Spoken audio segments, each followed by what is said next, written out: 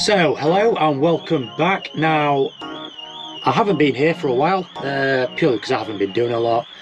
I've done a little bit this morning, so I'll give you a very quick talk on that. Very quick because it hasn't been a lot again. I'm here with Buddy. I've got the flail on, so we're just going to do some grass cutting. I also need to go and take down the chicken cage because the fox has got in. So, well, I'll say it got in a couple of months back, and I've just not. I'll be honest, I've just not been bothered enough to go and take it down. So there's that to do. I have just fitted something to my baler. I apologise about the mess. Excuse all that. So I'll talk you through that. But yeah, we'll crack on. Cracking on. So we are cracking on. Currently out with a flail. You can see where I've done just here. And I've got this bit through now. You're probably wondering why I'm going up and down. It's because I do actually like to stripe this field.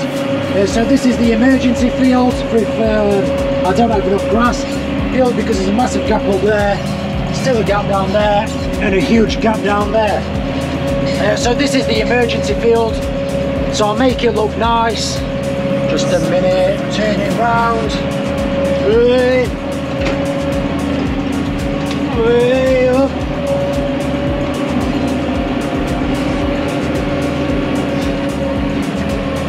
Way up.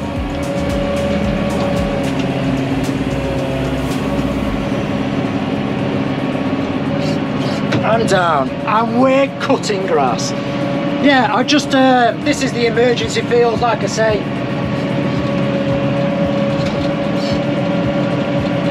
Just a minute, I had to concentrate there. Yeah, so we graze sheep on here if we run out of grass. We are probably talking about, I don't know, 0.8 of an acre, so it is a really useful area of grass. Because I tend to use it at the back end of the season when I might have only like 4 or 5 lambs to finish. So yeah, cracking on. So I've just managed to do the lane, managed to get both sides this time. So last time I couldn't get this because there were too many cars and foot traffic coming up and down. So I just cracked on and did this. Buddy, he's happy. But what we'll go and do, I just need to go and do, so I said I'd do the headlands in the hayfield, so we'll just go and check them now. Sorry, or make a start. So yeah, join me on that. So, in the hayfield, now, I've always said, I always cut the headland, so I might do 1 or 2, well, probably 3 down this bit, runs with a flail, just to keep on top of it. So along this hedgerow, now I know we've got hawthorn, well predominantly hawthorn, but we do have patches of blackthorn. And it's where the blackthorn's crept out over the years. And we also have bramble, which is, yeah, it's really infested itself just around here. So instead of putting that into a hay crop, what I'll do, so you can see that the brambles have sort of spread out to here. So all I do is I'll just go around and top all of this. The hay is looking really well, actually, really well. Let's just have a look at the bottom. Yeah, that's nice. So I'm just waiting for a weather window. I could have cut it, I think it was last week or the week before, but I prioritised a bit of family time. So yeah, just to try and reconnect with my family somewhat, because yeah, I've been thinking about this too much. So I gave Harrison, my son, quite a bit of time. My wife, we had the first date day in a while. But back at it now, doing the headlands. Like I said, the plan for this field is to take a crop of hay off. If you look at the bottom, you can see how we have a nice area of soil. Well, you can see a bit of moss. Just need to go through the scarifier and probably aerate this field. But hopefully once we've taken a crop of hay off and we're left with a very short sward, I can come over, chain harrow it, just get that tilth, broadcast a better hay mix on here, so overseed, harrow it back in and then roll it. So that's the plan. But yeah, this is a really nice hay field. Probably totals about 2.5–3 acres, and we'll do the same in this one. But yeah, moving forward with Big Red, hopefully become more productive. That's the plan. Yeah, what we'll do, we'll crack on.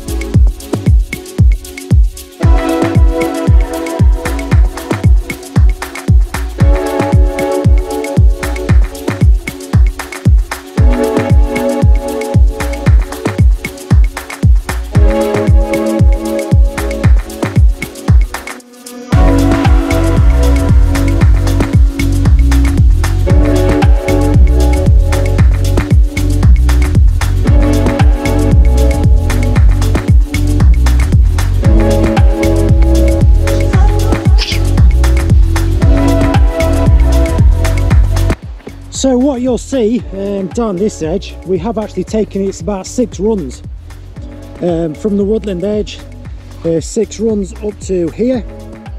And the reason for that, last year this field, well, it gets extremely wet on this bottom half, so that is, where am I looking?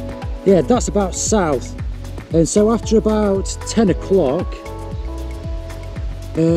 this doesn't get any sunlight at all. So even though I cut it, I had to, it just wasn't dry. As I was going through, I was churning the ground up as well, because the ground was still extremely wet, moist. So all I'm doing is I'm just topping this. Next year what I'll do, or I might introduce it later on this year, so I'll probably reduce the cut of this again, absolutely bone it, scalp it, introduce some wildflower seeds, so like have a really nice woodland mix all the way along here. With this, with the hay, the back end of last year, I did actually come through with a slit aerator, so there's been absolutely no work done to this for a good number of years. But you can see, well, you can see buddy, he absolutely lay down, he just disappears. Right, come here then, come here. Good boy.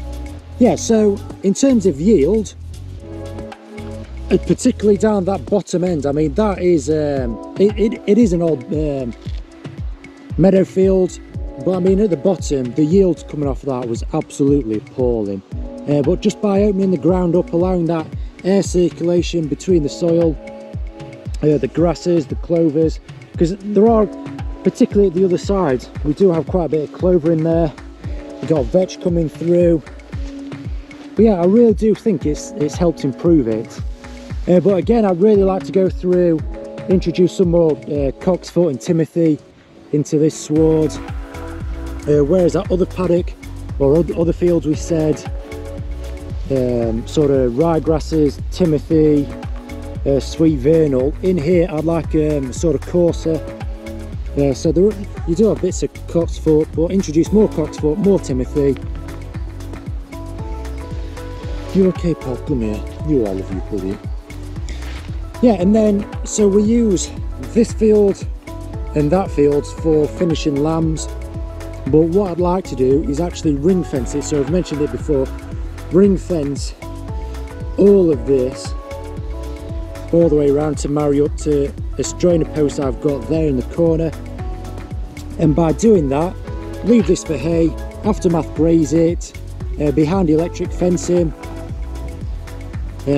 I'm going to introduce some infrastructure and actually bring water all the way into these fields, and then potentially through, if I come through that gateway, I can have water all the way along here into the other paddock, or I call them paddocks, into the other field, and again just reduce my labour time, because at the minute I'm using an IBC with a small gravity fed sort of trough on, but it means having to come through, check it, change the water every so often, because it can go a bit manky in there.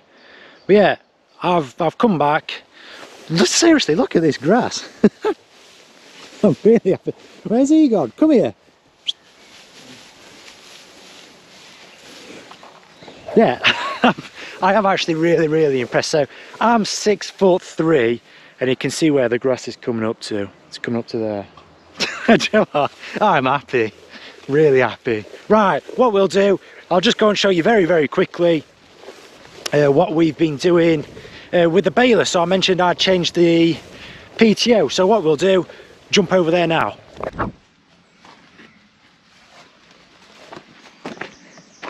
So just very quickly, fitted this new PTO shaft, so I showed you that on a previous video. So we've done some work to the slip clutch, so replaced the friction plates inside there. Completely new PTO, I just had to change this yoke, marry it up to that. It is just held in place with a shear bolt, but that's going to get replaced with a roll pin. New dogs, as you can see.